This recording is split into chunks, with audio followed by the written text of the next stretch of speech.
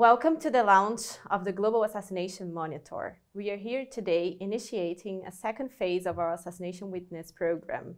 To hear more about the objectives of this program and the purpose of the campaign, we're going to hear from the words of our director, Mark Shaw.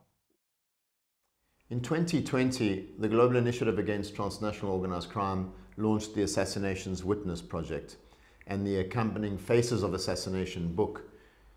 And the aim of this project is to keep assassinations in the public consciousness and to contribute to the global effort to make the work of anti-corruption activists, lawyers, journalists, human rights defenders, and others around the world safer. And we bear witness to the victims of organized crime, and we hope to contribute with responses to this horrific crime.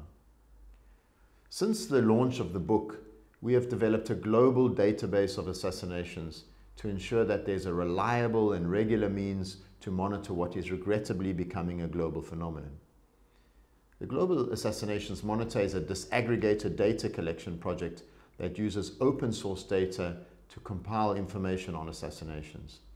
And we've been documenting cases of hits in South Africa, for example, since 2015, and we've now expanded that methodology to demonstrate the global scale of the crime and to create irrefutable evidence around which action can be demanded from states and multilateral bodies. The Assassinations Monitor marks a new phase in the Global Initiative's Assassinations Witness campaign. And raising awareness of the number of assassinations globally exposes wider societal ills that bring about weaponized violence in the first place.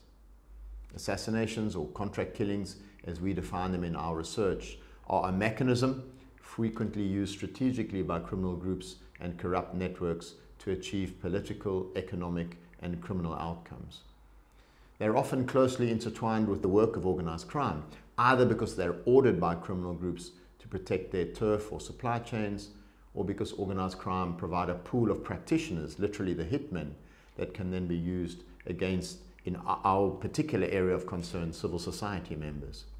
And what our research shows is that assassinations are a problem everywhere, targeting multiple people, of course also people within the criminal economy, in both the developed and developing world, in rural communities and in urban areas, and linked to a range of different illicit and grey markets. And we can see how they're a dangerous way of silencing those who take a stand and threaten to challenge the status quo, or those whose job is to investigate and dismantle criminal activities. So the negative impacts are severe. Assassinations weaken society and the economy, they undermine democratic processes, and they create great fear in many societies. And despite these pernicious effects, assassinations, because of the difficulty of doing so, is an understudied topic, in particular how contract killings are linked to the works of organized crime. And through this program, and by providing information on the role of organized crime and the role of organized crime in arranging hits, we hope to shed light on the patterns and dynamics behind killings and to support responses to the killing in particular of civil society actors. And we are doing this by remembering the stories of journalists, environmentalists, human rights defenders, and others who are killed, including by those who stand up for transparency and public integrity in the face of violence. But we also look at people in the criminal economy who have been targeted and the impact on the wider social milieu where they are active. Thank you very much for attending the meeting today. We value your contribution, and thank you for supporting our campaign. I am Ana Paula Oliveira, an analyst at the Global Initiative Against Transnational Organized Crime, and I'm here today to discuss the Global Initiative's forthcoming report, Killing in Silence, Monitoring the Role of Organized Crime in Contract Killings. So here today with me, I have my colleague and co-author of the report, Nina Kaiser, senior analyst at the Global Initiative Against Transnational Organized Crime. We have to discuss with us this report Michelle Foley, who works for Frontline Defenders, Andrew Caruana Galizia, co-founder of the Daphne Caruana Galizia Foundation, and Fiona Marshall, Secretariat to the Compliance Committee at the Aarhus Convention. Welcome everyone, and thank you for joining this discussion today. While assassinations may not be new, the degree to which they are utilized, most notably at local level, is reminiscent of mafia-like violence. That is, the use of targeted killing or the threat thereof to obtain political or economic gain.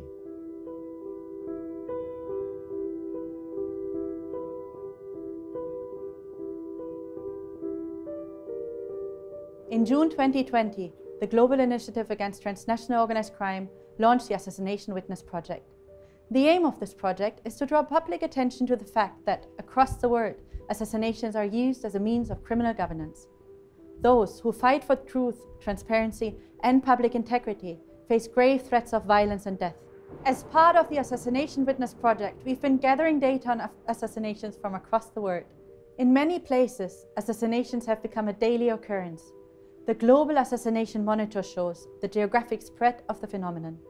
We have seen cases in virtually every continent around the globe.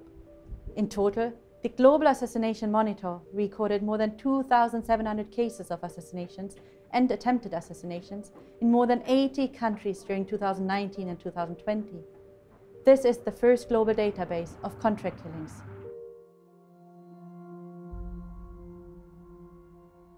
Dirk Wiersum, a well-known lawyer on the Dutch criminal law circuit who has spent his career fighting for the underdog. He was acting lawyer for a state witness in a case against a group of individuals who were accused of 5 murders between 2015 and 2017.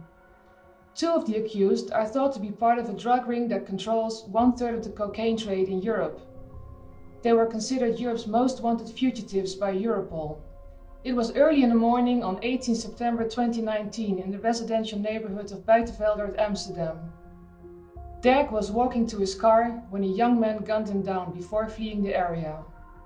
The news of Dirk's assassination made international headlines and was seen as an attack on the rule of law in the Netherlands. It also started a conversation about the safety of lawyers and key witnesses in the country.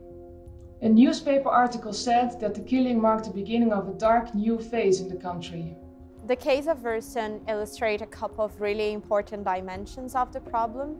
Firstly, it shows how contract killings occur everywhere, even in places considered safe, where democracies are consolidated and stable and the rule of law is really strong. Secondly, it also shows how assassinations can really transcend national boundaries and be coordinated by syndicates, sometimes operating outside national borders. So in the case of Wiersum, for example, it's really believed that his assassination was due to his work as a lawyer for a key witness working and cooperating in a case brought against a Dutch-Moroccan crime boss and his syndicate, who is alleged to operate and control the drugs trade in the Netherlands and Belgium. It was after the death of Dirk that an icon of Dutch journalism got involved in the case, Peter R. de Vries. Peter used to say, "On bended knee is no way to be free." He had it tattooed on his leg. As someone who spent his working life fighting injustice and not want to shy away from a confrontation, it was for these reasons that Peter stepped into his investigation. But like Dirk before him, his involvement in this case put a target on Peter. And in July 2021, he was shot 5 times as he walked to his car. The dark new phase has certainly arrived. Criminal groups opt to use assassinations for their own interest. And this could be for a variety of reasons, such as the control of the illicit supply chain, the control over the territory. Some criminal organizations might be involved in assassinations not by ordering the killing, so not on their interest, but offering hitmen for hire for those who are willing to pay for the service. They are then monetizing their capacity for violence by offering a pool of trained killers, which is then reverted against civil society groups. The victims would often be people opposing corruption, opposing criminal networks, and they are targeted because of it. The analysis we have completed for the Global Assassination Monitor have reviewed some of these patterns and trends across the globe. We've seen that killings are highly clustered around geographic hotspots, often in places associated with high levels of criminal activity. In the Americas, for example, we've seen high number of cases in Colombia, Mexico, El Salvador. We also found how threats play a major role in the dynamics and symbolism of contract killings. Threats that can be manifested in the publication of names in hit lists, and also with assassinations of high-profile figures. Finally, and importantly, the findings reveal the role played by state in also enabling this environment for contract killings. And this is what this database is about, to enable the understanding of assassination as a global phenomenon, and also to enable understanding it by the lens of criminal governance. So in this video, we talked about the main findings of our report with a focus on the target groups. But as we said in the video, we have different clusters. And what really struck Nina and I when we were conducting this research is really the extent of the problem. And I think Nina can talk about a little bit more how the data really that we gathered showed how pervasive is contract killings globally. Yeah, so what was mentioned in the video already is that it is a truly global phenomenon, right? We found cases in virtually every continent. But we also found that this is only a fraction, like the data we gathered is only a fraction of what is happening out there globally. That our database has two layers. So the first layer is a global database, which draws on regional and global news sources. And the second layer is a national database, which draws on national news sources.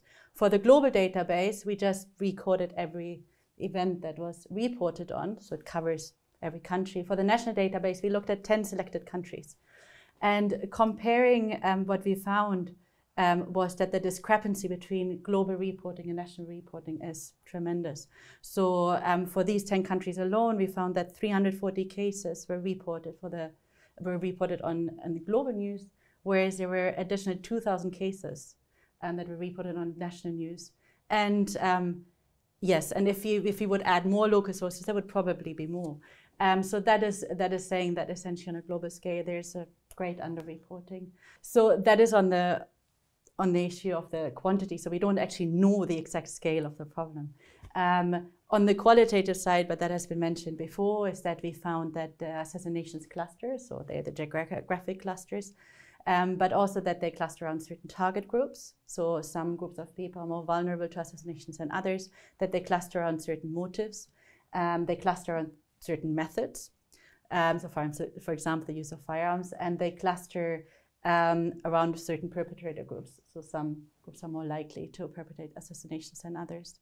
And we're going to go through all these parts of information that we found in our report in the videos today. But I think importantly, we're going to focus in those target groups that are more vulnerable in the beginning. And local community has been the most affected group globally. In virtually all the continents that we recorded cases, local community was the category that had higher number. And we're going to have a video on that.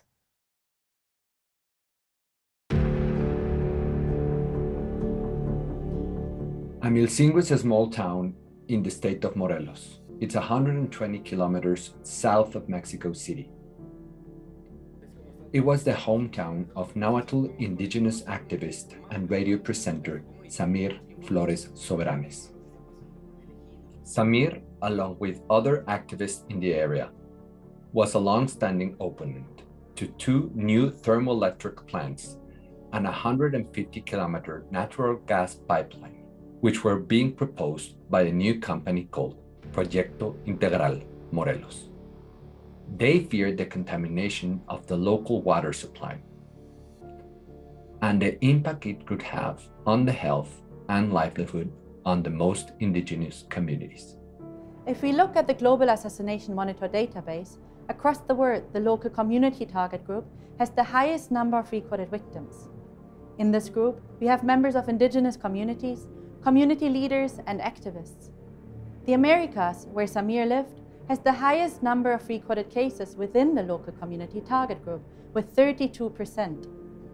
One of the common reasons for the assassination of those in the local community target group is their campaigning to protect the environment. This often materializes from a mega development project backed by governments and international financial institutions. In early February, just days before the public referendum, gunmen entered Samir's property and shot him twice in the head.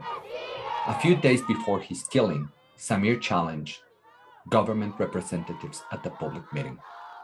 It was this confrontation that the People in Defense of Land and Waterfront, an organization which Samir belonged, said led to his murder. It was a political assassination. The lack of transparency during the tender process and a failure to consult local communities can often lead to conflict with those trying to protect their local environment. In the protests that followed Samir's murder, protesters held signs saying, "Samir lives, justice for Samir, and Samir didn't die. The government killed him." Those behind these killings, the masterminds, often remain unknown. Companies that collude with politics and organized crime are often seen as responsible for the threats and violence against land defenders. It is organized crime that is often contracted by corrupt companies to actually deliver the threats or carry out the killing. Assassinations are a business model in places where natural resources are abundant and where those in the local community, like Samir, are trying to protect their lands. After Samir's death, the thermoelectric plants and the gas pipelines were suspended. The judge ruled it violated local community rights. But despite the initial victory, local activists still live in fear due to a climate of impunity. And more than a year after Samir's assassination, there still hasn't been any substantial advance in the investigation.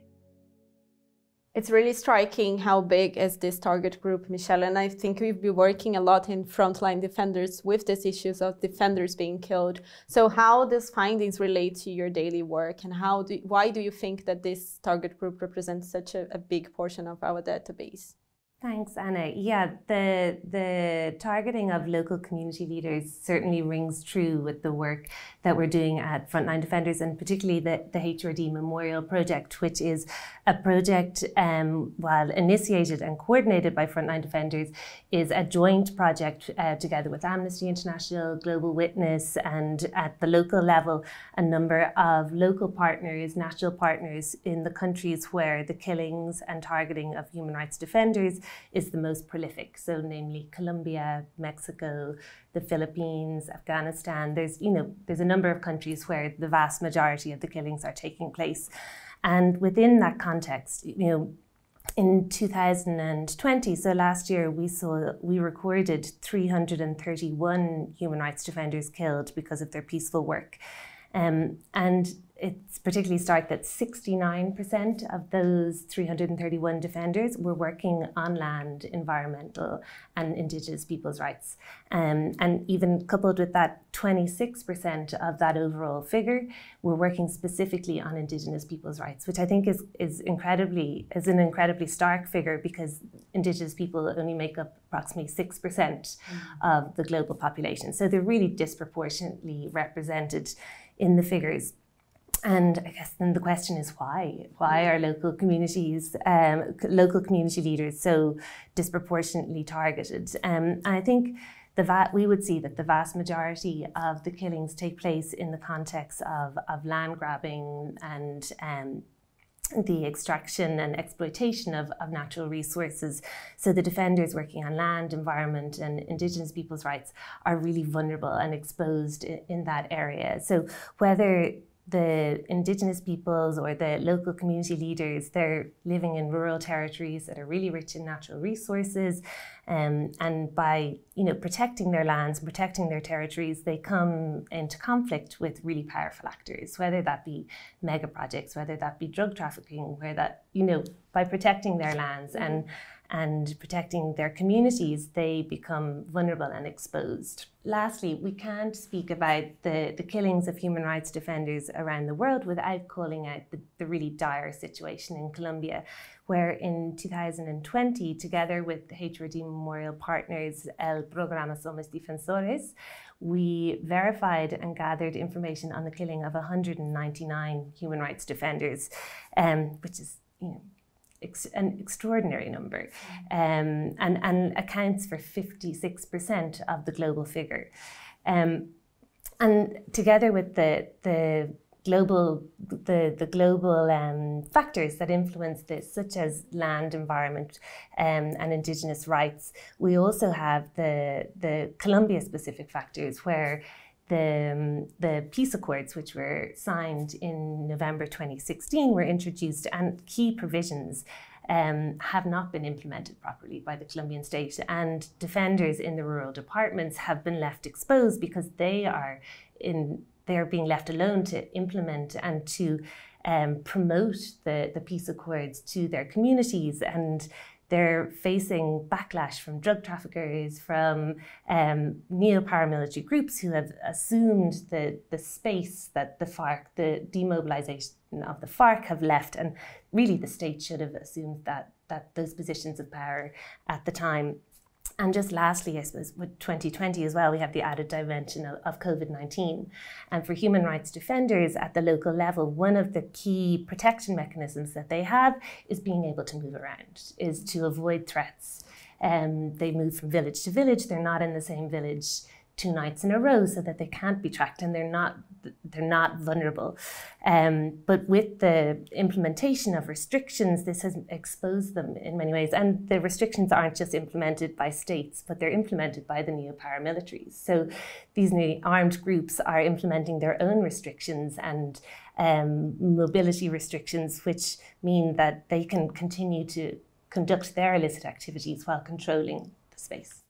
And essentially, those people in the end are easily targeted, right? In our research, we also found that the difference between cases in the year of 2019 hasn't really dropped as one could expect with the COVID and then restriction on borders. So that really rings a bell to our research as well. And Fiona, I assume that I can ask you, because we've touched upon a little bit on this in our report, and looking at the legal frameworks that are in place to protect those, specifically land defenders, as Michelle was saying, as the most vulnerable groups.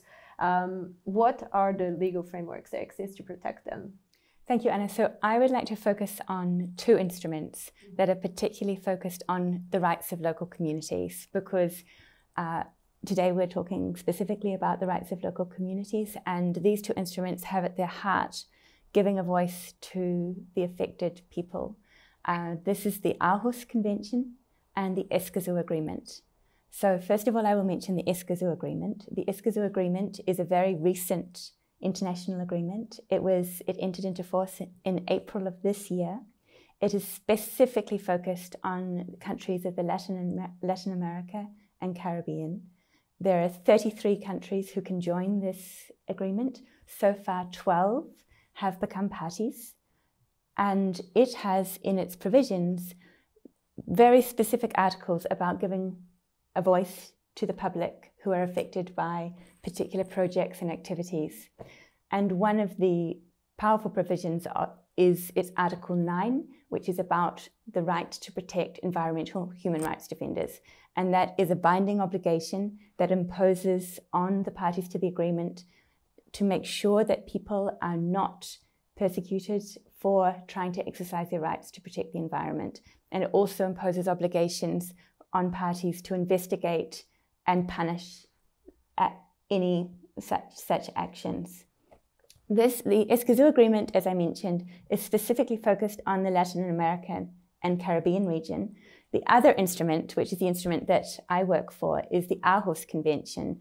The Aarhus Convention is an older instrument. It has been in force since 2001. It is open globally.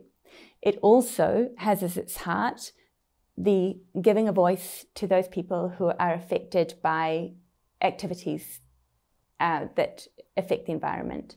It gives the right for the public to have access to information, to be able to participate in decisions, and to get access to justice. And it also contains a binding obligation ensuring that no one is persecuted, harassed, or penalized for trying to exercise their rights under the convention. And we have seen, sadly, that this is very much a growing issue for the parties to the convention. And in recognition of this, actually, just 2 weeks ago, the parties established a new rapid response mechanism to protect environmental defenders under the convention. So this is the first time, and it's the first mechanism actually that exists anywhere in the world, which will give a rapid response mechanism to protect environmental defenders.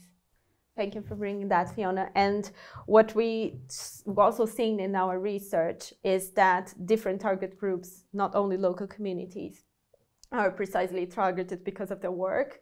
And those assassinations might see in the smaller scales compared to local communities where their impacts are severe. And so we want to look at specific cases of media workers, specifically of journalists, in the next video.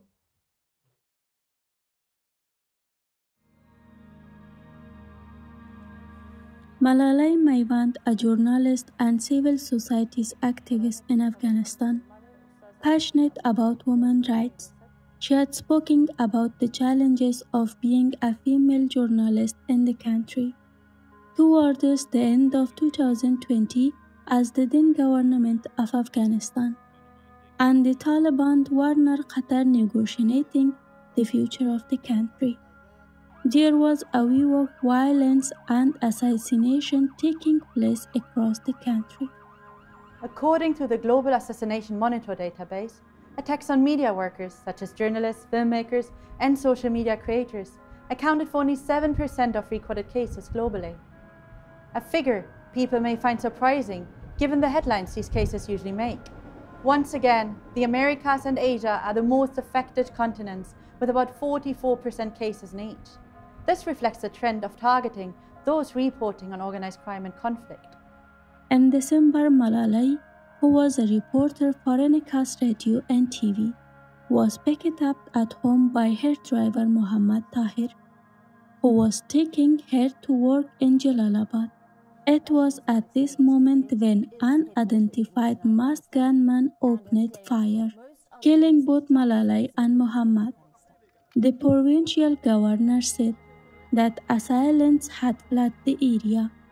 Malalai was the third journalist to be killed in Afghanistan that month. A message was being said that it's not safe to report in the country. Armed conflict cases, like Malalai, have a hugely negative impact on civil society. For example, we've seen that the violence in Afghanistan led media workers and activists to self-censor. The murder of journalists in Afghanistan continued into 2021 when 3 female journalists, also from Enika's radio and TV, were assassinated in 2 separate attacks in Jalalabad. Assassinations perpetrated by armed groups were included in the database if these groups were involved in illicit trade and the killings were targeted contract killings. These cases illustrate the nexus between crime and conflict.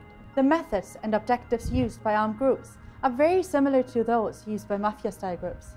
Assassinations are strategically instrumental in the elimination of obstacles. Such was the case with Malalai. What's also tragic is that Malalai's mother, who was also an activist, was also assassinated by an unknown gunman just 5 years before.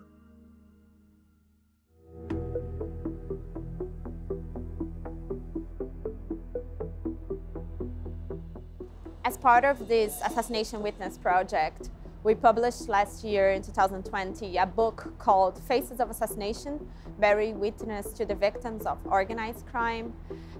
The aim of this book was to highlight individual stories of brave people who have died because of their stance against organized crime. We assembled 50 beautiful stories of people.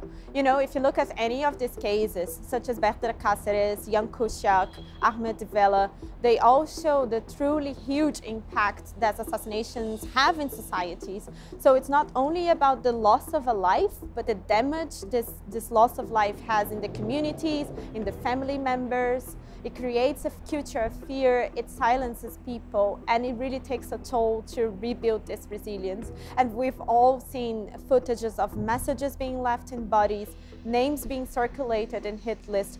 All of this is designed to enforce silence, and this culture of fear is so harmful to the society and to the state.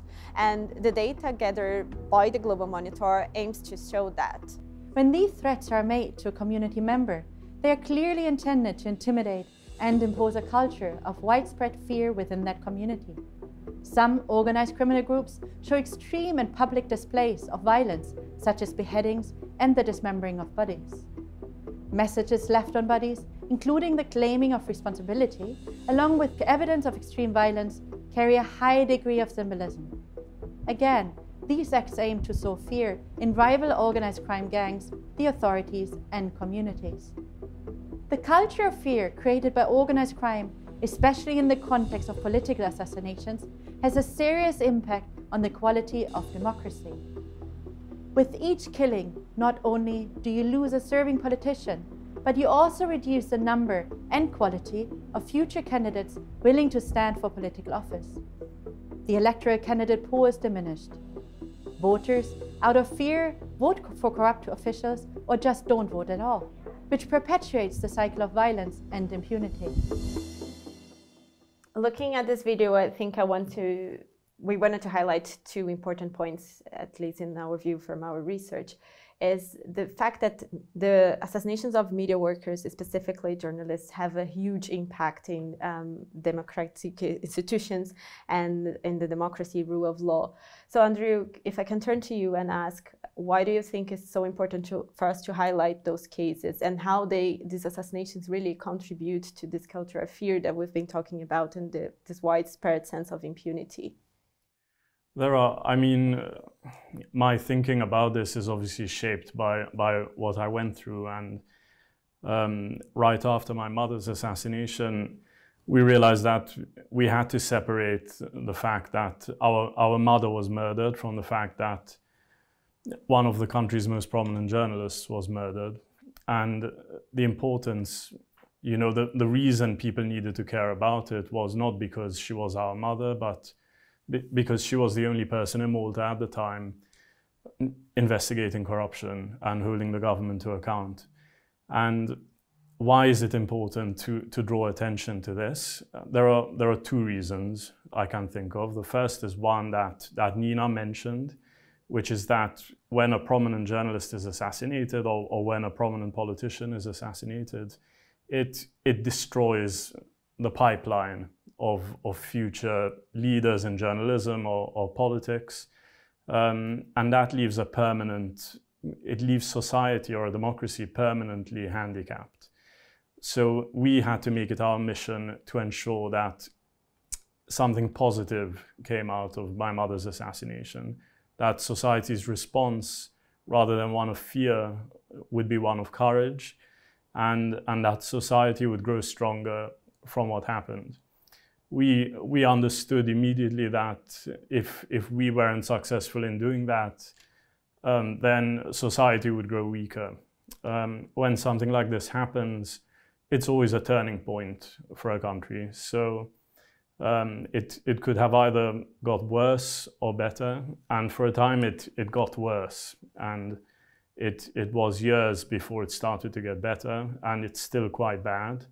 But we know from other examples, such as Russia, there are many others I could mention, that when a prominent journalist like Anna Politkovskaya is assassinated, you can always tell this is when everything reached the point of no return and where any hope for a democratic transition disappeared completely. And we knew there was that risk in Malta.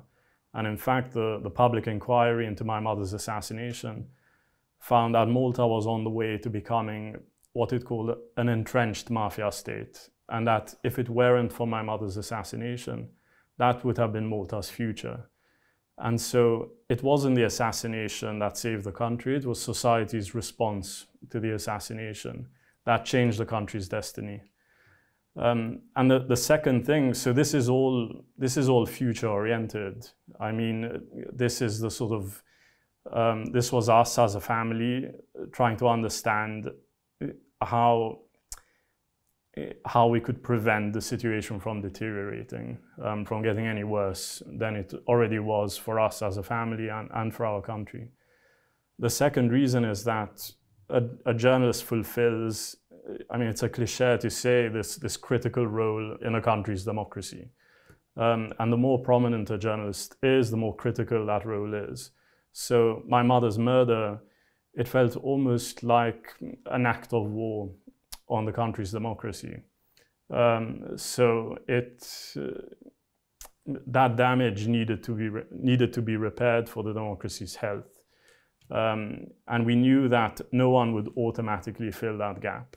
You know, there's sometimes this fatalistic attitude on both the positive and negative spectrums. Either there's nothing we can do, the situation is too bad, or this is so bad, society will have to respond, and this cannot get any worse. And I see those responses as equally fatalistic. Actually, no, you have to decide to respond. You have to decide to find the courage to speak out. And you have to find ways to fill the hole in democracy that journalist death left. And there were a lot of people who approached us, saying that me and my brothers should literally step into the shoes of our mother and turn to journalism and take on her work. But actually, at that point, there are other responses that are actually more powerful, giving journalists the courage to fill my mother's shoes, giving civil society actors the courage to stand up and do something about the situation, and giving politicians the motivation to change things. So that's why, I mean, the assassination of journalists is this, the other reason it's so important to respond is that when a journalist is assassinated, especially a journalist investigating corruption, it's a symptom of something deeply wrong in the state. So you cannot leave it to the state to respond.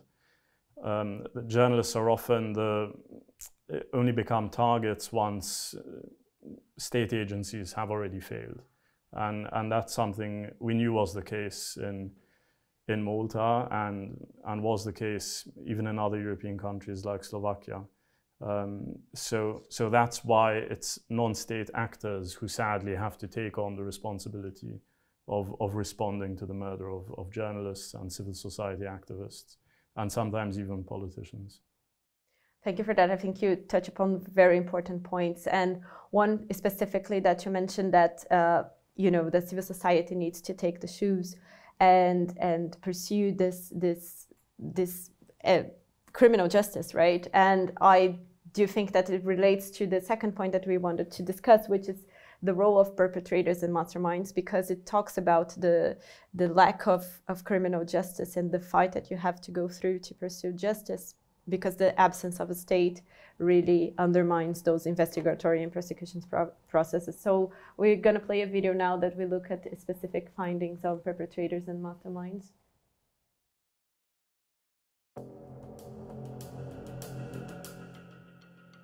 On the 18th of September 2020, Lieutenant Colonel Charles Kinnear, a police investigator in Cape Town, was gunned down outside of his home. At the time of his death, he had been investigating a guns-to-gang syndicate in the city and across the country. The investigation into the guns-to-gang syndicate looked at how senior officials in the country's criminal economy were corrupting officials in the central firearms registries to acquire guns that they ordinarily would not have been able to get their hands on. Assassinations are carried out by various means: shooting, stabbing, bombing, beating, and others. However, in the majority of cases in the database, that is 71%, the target was shot. Also, the data shows that globally firearms are by far the preferred method. If we break down the data geographically, it shows that it differs greatly from region to region. In the Americas, it's as high as 85%, whereas in Africa, it's much lower, at roughly 55%. But this, of course, was the region which saw the guns-to-gang scandal that had such a huge impact in South Africa. The investigation by Kinnear and others into corruption at the Central Firearms Registry was part of a bigger investigation which had looked at how guns which had been handed into the police or had been withdrawn from police use had been subsequently sold on to the gangs. Now, that had been done by a prominent police officer, also a Lieutenant Colonel, Christian Prinsloo, who had been behind the large-scale transfer of guns into the South African underworld. The guns that Prinsloo sold have been shown to have been used in over 1,000 murders and some 1,400 attempted murders.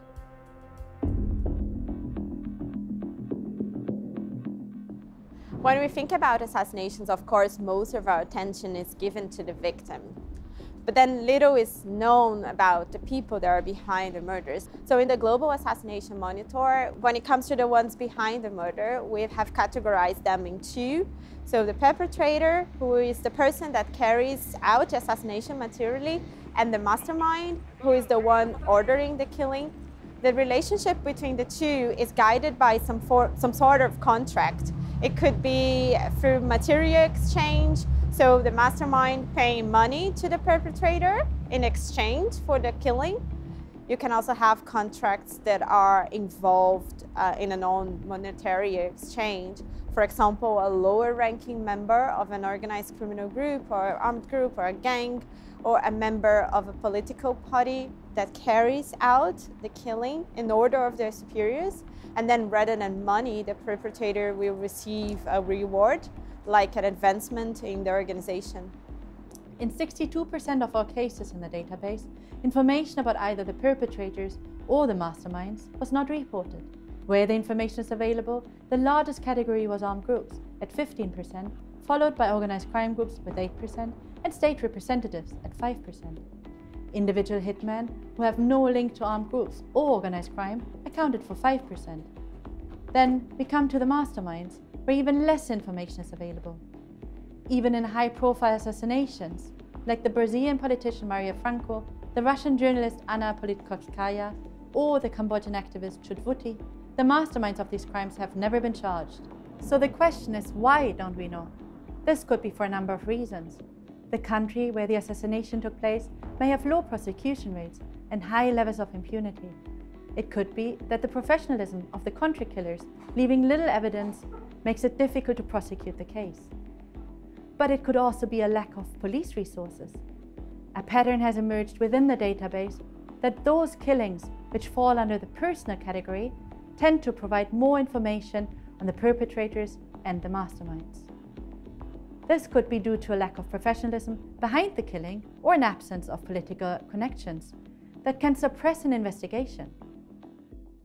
So what we've been looking in this part of the research is really how contract killings are designed to hide the mastermind and therefore make those assassinations go largely unpunished, and these people go without being held accountable. And in the group of cases that we've been following, the Faces of Assassination book, the pattern is the same. And I think we've seen something similar in the Global Monitor, right, Nina? Yeah, the data of the Global Monitor shows a very similar pattern in the sense that the perpetrators remain mostly unknown. And even in cases where the perpetrators might be known, they're not necessarily prosecuted. And due to the two levels of perpetrator, the person or the hitman, and the mastermind, even if the hitman is prosecuted, the mastermind often remains hidden. So yeah, the pattern is very similar. And Andrew, do you think this plays a role in the lack of criminal justice, the fact that the mastermind is very difficult to be held accountable? And how do you think this operates in practice? Of course it does. I mean, there are several elements. I mean, there are some countries where we see no contract killings, and often that's because there are no professional hitmen, or very few. Because they can't get access to small arms, for example, they can't get access to explosives.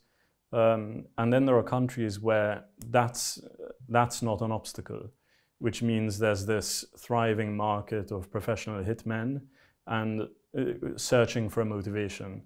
And as soon as someone with a motivation to murder someone arrives, you know, there are no logistical obstacles to commissioning a contract killing.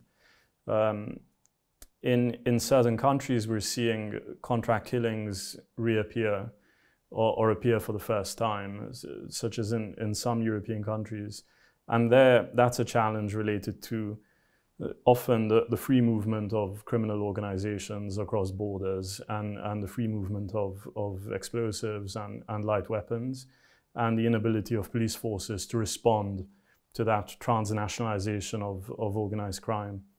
But there are, you know, even in cases where the hitmen are apprehended, and because they are literally paid not to talk about who commissioned them, There are other ways of ensuring justice. Often there's a public record of what the journalist was working on before he or she was assassinated, or a public record of what a civil society activist was campaigning against, or what a politician was trying to change in society.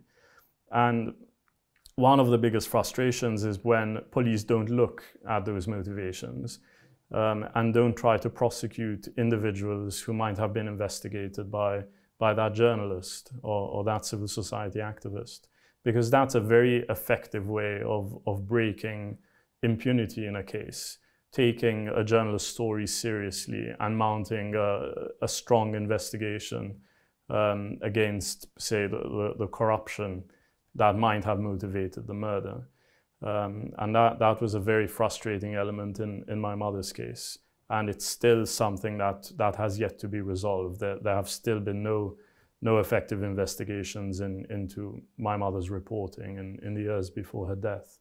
And I expect that's also related to the fact that most traditional police forces feel obliged to respond to violent crime, but don't necessarily feel the same obligation to respond to what are often called victimless crimes like money laundering and corruption. So a lot of the public pressure will be focused on the violent crime, and a lot of that pressure dissipates once the hitmen are apprehended and removed from society. Absolutely, and that's the impunity continues, right? Because before you bring the mastermind, there is no criminal justice. And Michelle, do you think the same patterns occur in the cases of defenders? Yeah, definitely, Anna. I think that, whether it's criminal groups or it's, corrupt business practices, human rights defenders are, disrupting the economic interests of these groups.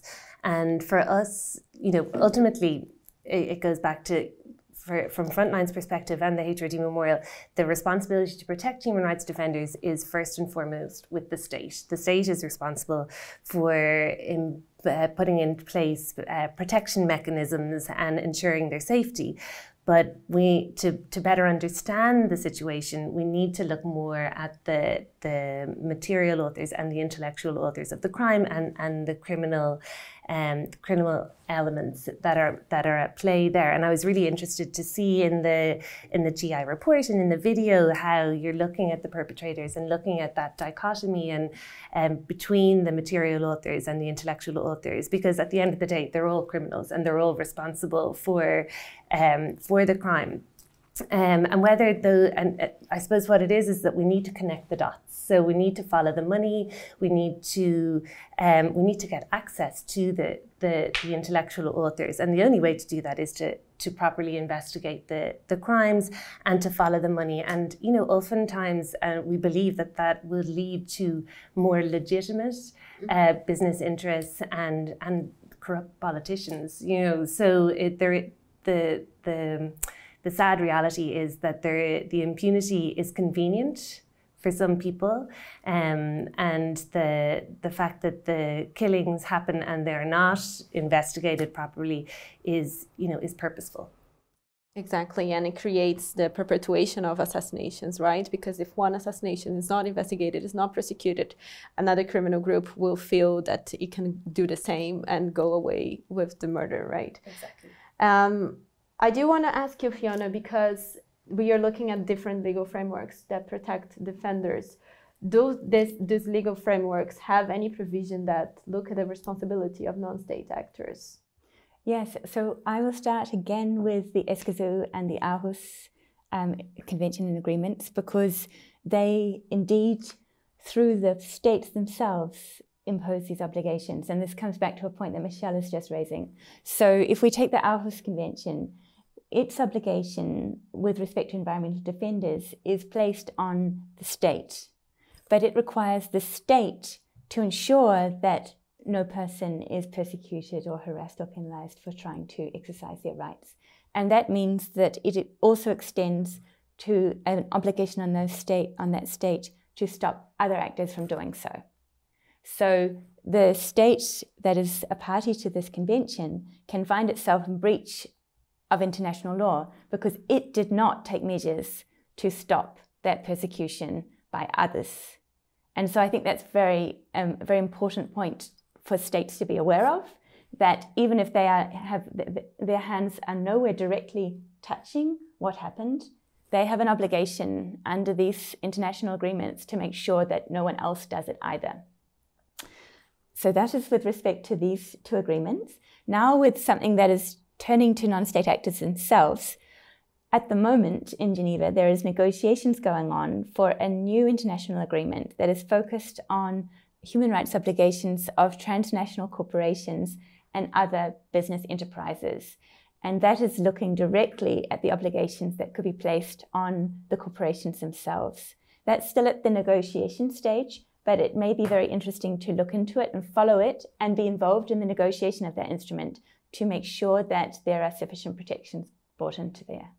That's a very interesting point, because as we've seen in the case of defenders in particular, corporations might be involved in those murders, so having them accountable for that, it's an important point. And I think to finalize the discussion, we looked at how the monitor can contribute to all the efforts that everybody here is doing to respond to assassinations and to build a more global response to those crimes.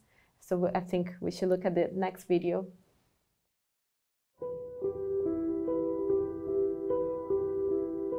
Contract killings are closely linked to the prevalence of organized crime and the strength of criminal groups. They show ways in which organized crime is embedded in political and economic institutions. Remember, assassinations are used as a form of criminal governance, which aims to exert control. That is the same reason why civil society are so often the targets. The data collected for the Global Assassination Monitor highlights these trends and the ways in which criminal groups operate around the globe, who they target, what illicit markets they operate in, and how they connect to other groups. But ultimately, the monitor aims to demonstrate the scale of the problem. This is happening in every region, and it shows the lethal capacity of organized crime in its drive to silence civil society. The underlying patterns and dynamics of assassinations, which materialize from the data, such as power struggles, corruption, and widespread violence, contributes to the prevalence of assassinations. But it also creates a climate of fear, which organized criminal groups exploit to pursue their illicit activities. A lack of political will and impunity makes assassinations an easy and relatively low-risk option. To break the cycle of violence, political will and better enforcement are needed for enhancing the investigations and prosecutions, but we also need to strengthen investigatory and adjudicatory capacities. For example, between the cooperation between enforcement and the prosecution, between regional and national institutions, passing legislation that enable the prosecution of criminal groups, and of course for intelligence. The data collected by the Global Initiative Against Transnational Organized Crime aims to be a first step in providing a better picture of the global phenomenon of contract killings. And of course, we can do more. We can improve, disaggregate data collection on assassinations. We can enhance our knowledge between methods, for example, the illicit trade in firearms and how it relates to assassinations. We can bolster corporate responsibility when we know that some companies are involved in these killings. We can also engage more civil society groups, engage with state, engage with corporations, engage with the judiciary. And above all, we need to give more protection to those who are in the front line. En Culiacán, Sinaloa, México, es un peligro estar vivo, y hacer periodismo es caminar sobre una invisible línea marcada por los malos, que están en el narcotráfico y en el gobierno, un piso filoso y lleno de explosivos. Esto se vive en casi todo el país. Uno debe cuidarse de todo y de todos. Y no parece haber opciones ni salvación, y muchas veces no hay a quién acudir.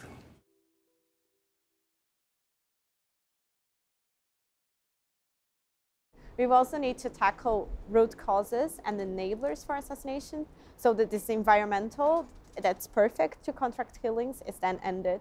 The Global Assassination Monitor can be the first small step to making these changes. In terms of responses and solutions, I wanted to pick up a few points that we've discussed already today.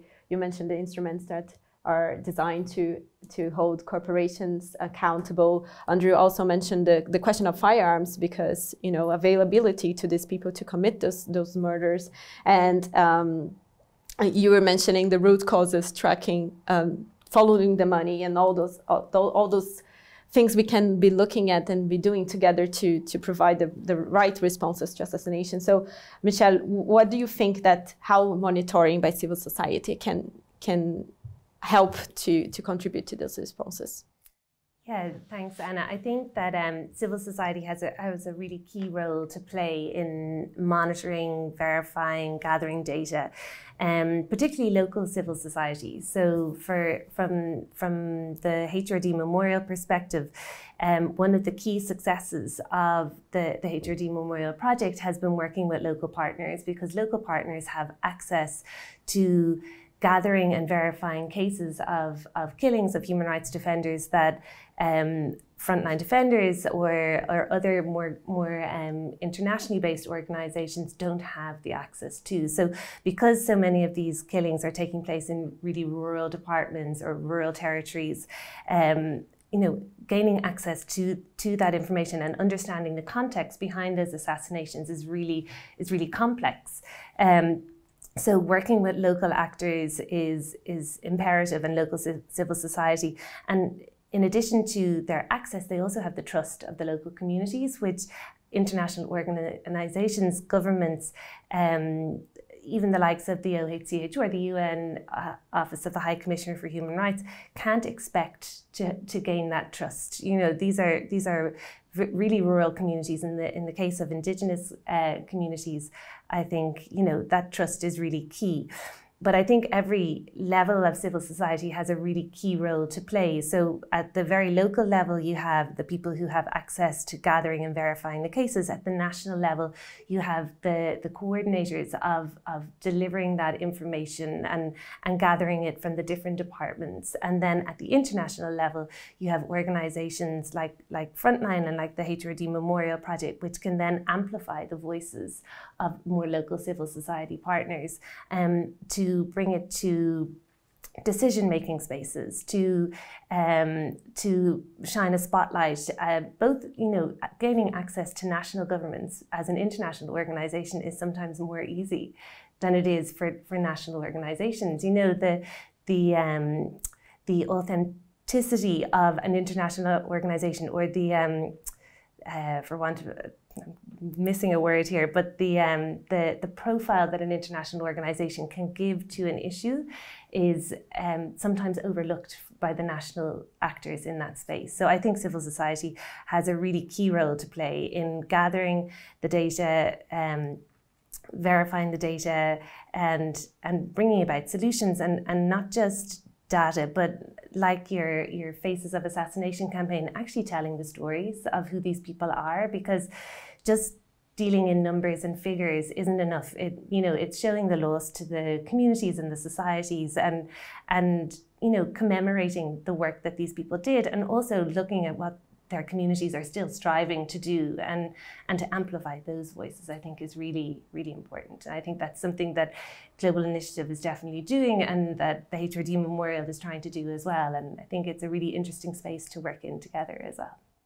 Thank you. And I think something that you said just now, that looking at their stories, look at what they are doing, it's something that Andrew also mentioned in the case of the journalists. And you mentioned before, Andrew, the necessity of us looking at the wider picture. In the case of journalists, frequently they are investigating corruption and organized crime. So how would we look to these issues to trying to build a criminal justice process in the cases? I mean, to go back to what Michelle said, we do need to look at the wider picture around what a journalist or an activist was working on to break the cycle of impunity. But we also need to do it to turn them into positive role models for everyone else. Otherwise, we sometimes see that drug traffickers, hitmen become the role models for society, which is obviously a terrible fate for a community. When it comes to responses. So how to find justice when the only actor that can deliver justice is the state that is often responsible for the assassination itself, or at the very least for being negligent when it comes to fulfilling its responsibilities towards journalists and civil society actors.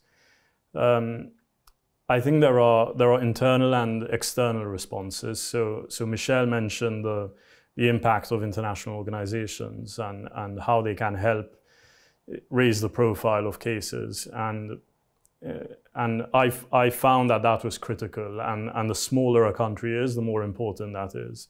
The larger the country is, the more difficult justice is going to be. That's the sad reality. And I have huge respect for activists who continue to work in countries like Russia, even in Brazil, where they're up against a very powerful state and where the role of international actors is limited. When it comes to smaller countries, the external levers are extremely powerful. So if activists can link an assassination to issues which regional or international actors pay very serious attention to, like money laundering or the sale of passports or massive corruption in public procurement when actually the state has to respect transnational competition rules, or areas which have a security implication like transnational arms trafficking, for example, or transnational drug trafficking, then internal actors, domestic actors, can often attract the interests of very powerful external governments or international organizations to constantly bring up a specific case in bilateral meetings or multilateral settings. And after a few years, it will get extremely tiring for a government which is trying to talk about different issues to constantly have a specific case being raised in every interaction they have with external actors. But obviously, to keep up that international pressure, there has to be strong domestic pressure because external players have to see that people in that country care about that case, that there are people who want to see change and who could actually work to magnify any pressure that's applied externally. I think that engagement between the different actors is really important. And then Fiona, I wanted to hear your opinion on that, how civil society, the governments and corporations can work together to really put in practice the legal frameworks that exist. Yes, thank you, Anna. I'd also like to add international organizations in there because I think that together each of these have an important role to play. And as we were speaking about before, for civil society to tell the stories through coalitions of civil society, so that for those people who are not able to have a voice, for example, at the international level, others take their story and share it so that it cannot be forgotten.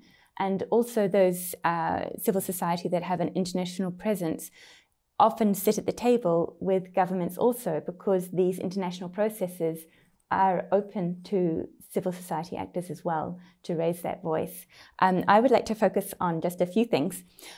We see a very worrying trend across governments all over the world of all ends of the political spectrum to start to criticize journalists, lawyers and activists as a cheap shot. And this is such a dangerous thing because it changes public opinion against these people who are incredibly brave and are not acting in their own interest, but in the public interest. So this trend that we see of politicians making cheap shots, this should be something that is stamped down very, very strongly.